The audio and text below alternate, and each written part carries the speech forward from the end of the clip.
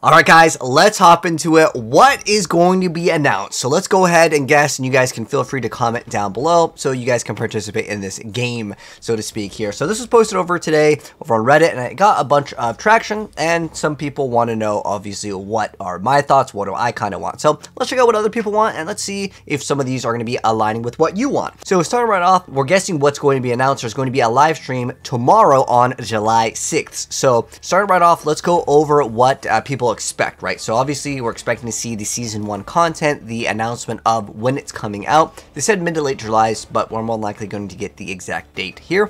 And then so people expect to see more balance changes, and on top of that, quality of life stuff everyone has been begging for. They mentioned that the gem stash tab will be coming in season 2, as well as the resistance changes, so we won't see that yet. And then there's the 6th reassessment of group packs in dungeons. So I believe that they are going to be increased in the density, so there's going to be more monsters to kill, so basically more XP at the end of the day. And then someone mentioned about the horse's cooldown being just completely removed, and I absolutely agree with the cooldown on the horse, because sometimes you have to dismount from your horse, cross a gap, because sometimes the horses can cross the gap, but obviously the horse can't go in the small little rope or climb up and down things, and it's just kind of annoying to have to wait for the horse's cooldown again after you just dismounted from it. And then let's see what else. I'm just going to go ahead and highlight a few of them over here, and let's see if some of these are going to be good. I didn't proofread all of these, but they're going to let us know about crossplay being enabled. Okay, this is just a meme. They found out that Frost Nova was overperforming, so we'll add an extra 10-second cooldown. Okay, this is just more of a meme, basically stating that more likely everything is consistently getting nerfed. And then they mentioned we'll also buff Fireball by 1% damage.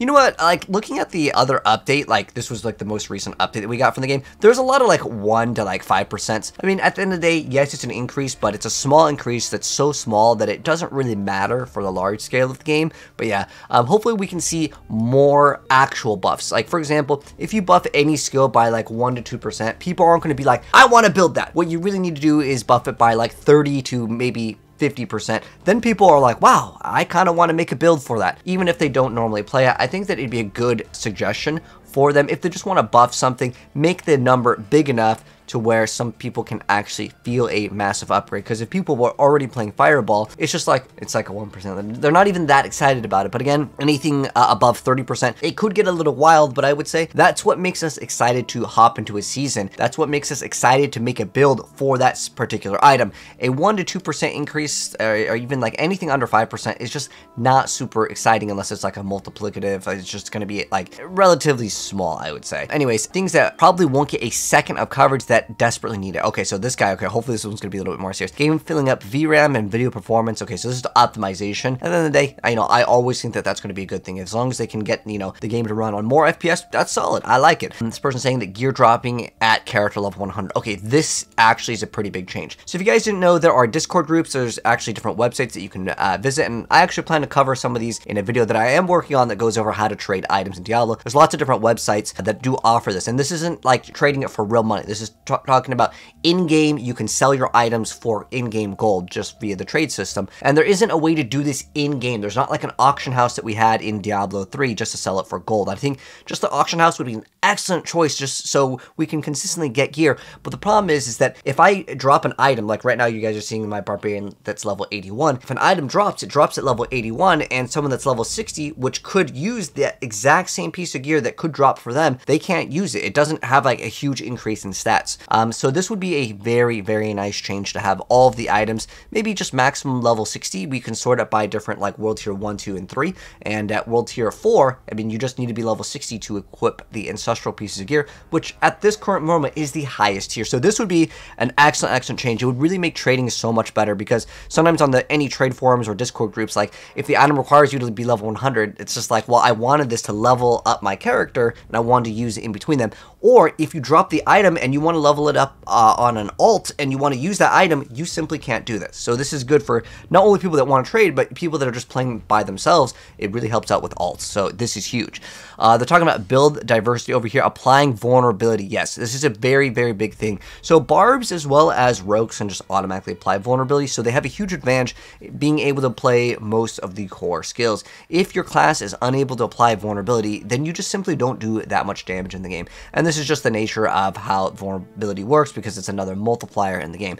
At the end of the day, they need some sort of easy way for all classes to apply vulnerability, or, I mean, at the end of the day, what they could do, the easiest, real quick change to this is to make all core skills apply vulnerability. That's like the easiest way to have it just kind of work. You can apply vulnerability for like, let's say 5 seconds or something like that, maybe as like the third point, or maybe as the second point to the core skills. The reason why is because there's so many core skills that don't have vulnerability, and if it doesn't have it, or if your build just doesn't have the way to put it in, your build just significantly is worse and is almost not viable. Like Sorceress, for example, you have to play with the Frost Nova in order to apply vulnerability for the most part. It's just too hard to apply, and if there's like a chance to apply vulnerability versus 100%, it's just way too powerful. So yeah, I absolutely agree. This person probably has like most of the core parts that we need to have in this game. Item diversity being poor because swords have crit damage and crossbows have vulnerability. You know, I've already talked about this in my video. People ask, are bows better? Are daggers better? Are swords better? So basically what it comes down to, crossbows are always going to be the best in slot. No one will ever use a bow that's good at this game. And the reason why is because you have, you know, damage to vulnerability versus damage to distance, which is the implicit on the item. I think implicits are cool, but they need to make it so like the implicit is viable. The damage to distance enemies needs to be scaled way higher, like double, triple, quadruple stats. And even then, some people still wouldn't even want to run it because it's conditional versus vulnerable. It's pretty much built into most people's build anyways.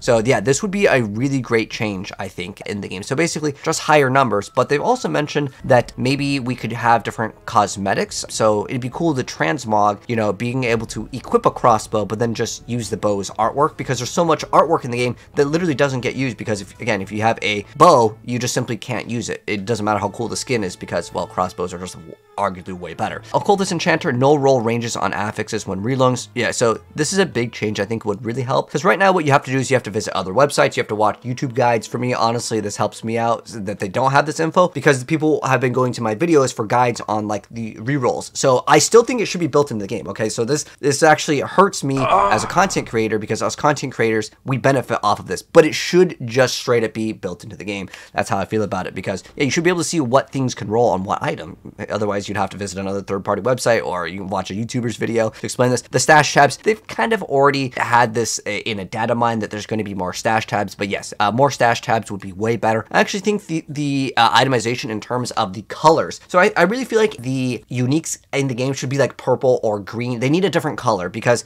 the difference between like this little like brown beige compared to like the yellow items in the game, it's legitimately too close to that, as well as the uniques, which are like this orange. All the colors are just too similar. I don't know, maybe I'm colorblind, but I genuinely feel like they should be purple or green or blue, just completely different colors. I know we have blues as magic items, but another thing that I don't know if it might be in this guy's thing, because he's actually pretty detailed here. However, I genuinely believe blues and white items, and on top of that, sacred items. Why are these items dropping in World Tier 4? They have virtually no use. Getting a white item, a blue item, or getting anything that's essentially a sacred that's not a legendary, it's completely pointless, because you will never use a sacred item in World Tier 4 for the most part. It's like impossible. So anyways, sigils and elixirs using the same tab. Yeah, I think there should be a tab for each of your elixirs, and in fact, I think elixir should just be all of the items, with the exception of maybe the sigils, because like visually seeing them kind of makes a little bit more sense. They should just be all put into like its own category, just like all of the herbs, so we don't even have to waste our storage, because storage is a huge issue with this game, which is something that you can get more storage. More likely it's going to be via this seasonal journey, or maybe they can start selling it. It's maybe part of their system to not have that much, so you would have to buy stash tabs. It's kind of just like, you know, it creates a problem, so then you could use, you know, currency to maybe solve this. But if they do give us free stash tabs, that will be a nice addition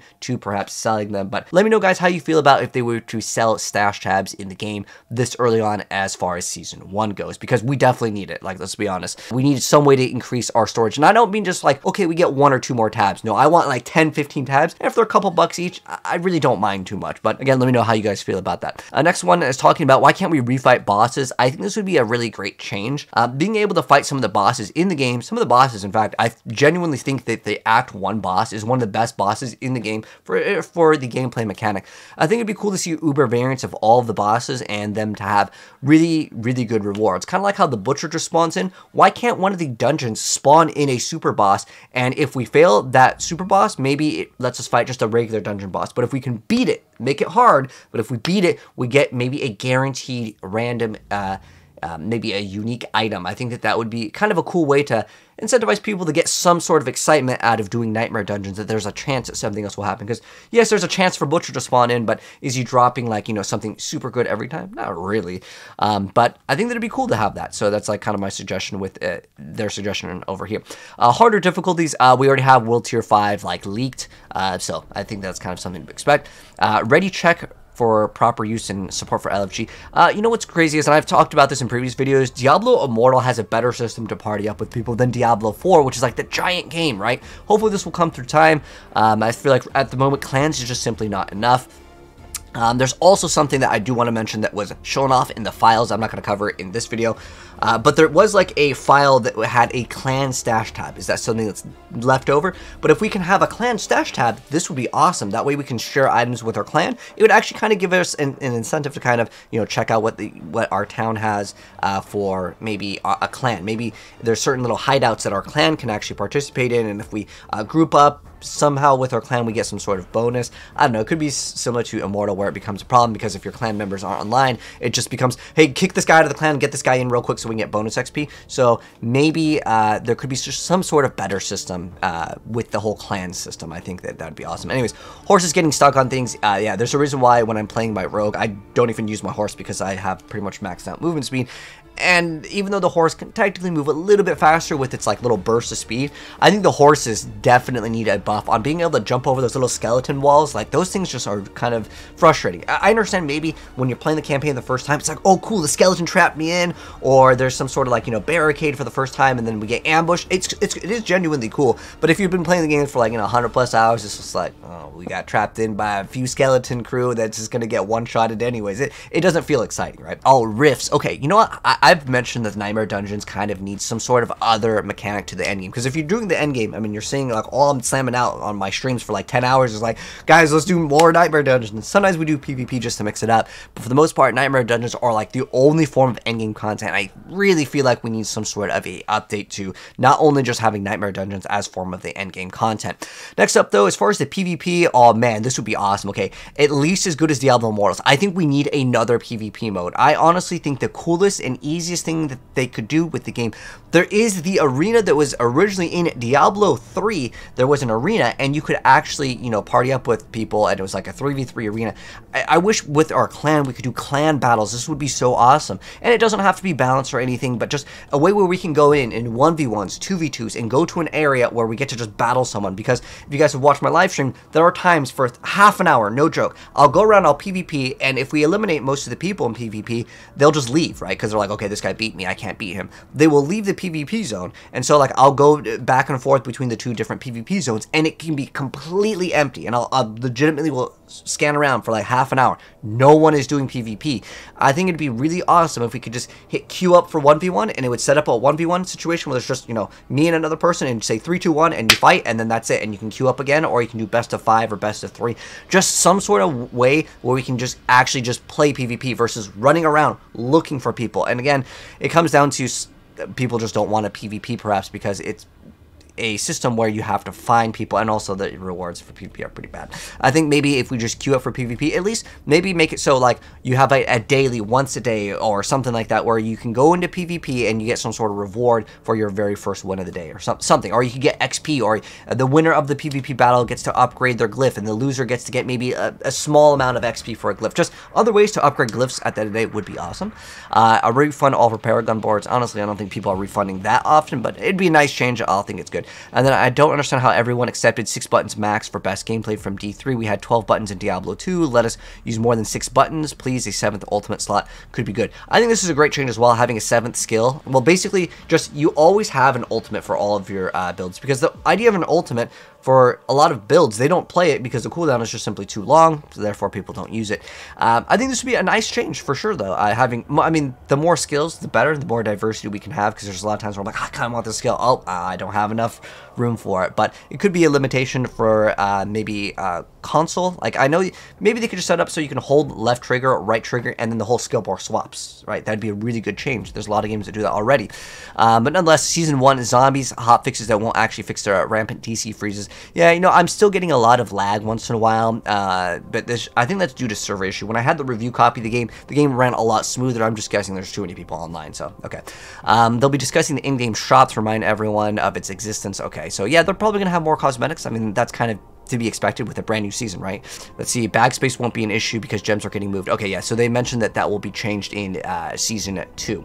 Anyways, next up, they're saying where we're of X issue, X needs a buff, so it's incoming in season 3. Okay, season 1, double goblins. Okay, so I think they did this in Diablo 3 a couple times where they like doubled up the goblins. Goblins need a massive buff, and this is my input. I think for season 1, please buff the goblins so they're actually exciting, because again, that was kind of a thing that was a really cool mechanic from D3, and I'm not expecting like Shaco to drop every time, but at least guaranteed maybe a legendary or maybe a unique item. That'd be kind of cool. It doesn't have to be like the, you know, the best unique, but just something to be like, oh, it's a goblin, I can't wait to see what I get, versus, oh, whatever, it's not even like worth my time, because that's kind of how a lot of people feel about it. Anyways, I just want them to address removing the vulnerable spam. Oh, so they just want us to remove the text. I thought he was talking about vulnerable because we already talked about nerfs everywhere. Hopefully we won't be getting those nerfs.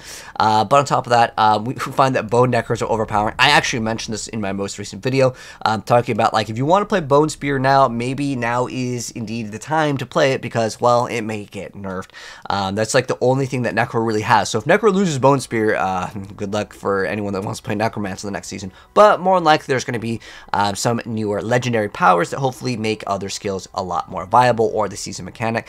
Let's check out the other one. So relevant to content from level 70 to 100 would be sick. I absolutely agree. From basically, you know, 70 to 100, it feels a little bit dry. World Tier 5 would definitely help out with this, more like different powers, not only different items to achieve that can maybe only drop in World Tier 4, but just another way where we can actually gain more XP from 70 to 100, because the grind to 100 actually just feels a little bit rough in its current state, but obviously with World Tier 5, this will help, so that's kind of like something that will kind of already get addressed. No acknowledgement of the issue on Sork nor any fix. Wait, what? Sork has more problems than any other class, save for the Necro, to the point that I'd almost be willing to bet they're going to have to rework the class from the ground up. There have been several video breakdowns and posts and going in great detail about Sork and Necro and what the core issues with the classes are. Some game-wide design decisions, but a lot of the specific to the class. They'll probably band-aid some fix on season 1, but it'll probably season 2 or 3 before any real changes are implemented. Okay, so I'm guessing they're probably looking at the whole Ice Nova. That's one reason why I don't find Sork as amazing as the other classes, because to apply vulnerability is just a little bit more difficult. However, with the buffs that we may get, I'm really hoping that they revert some of the changes. Hydra and Chain Lightning were so amazing. This was like a lot of people's flavor of the month when they were playing in the first beta. Like Sorceress was just dominating. You're able to just have so many cool spells going out. And then when the game launched, basically with the Server Slam, it just felt like Sorceress, it wasn't like super powerful, with the exception of maybe like in the earlier stages when, you know, you're level like 5 or something, where Chain Lightning just bounces and one-shots everything. It feels good, but then Chain Lightning really dips off. Hydra was amazing and that dipped off, so I think more build diversity for the Sorceress would be great, because at the moment, everyone's just basically playing Ice because it's kind of like the only go-to build for majority of players. So hopefully that will be addressed. Okay, stash base. Okay, that's good. Separate tabs for Nightmare Sigils and Elixirs. Okay, we already talked about that. No more item power increases. Again, World Tier 5 should be able to address some of these issues.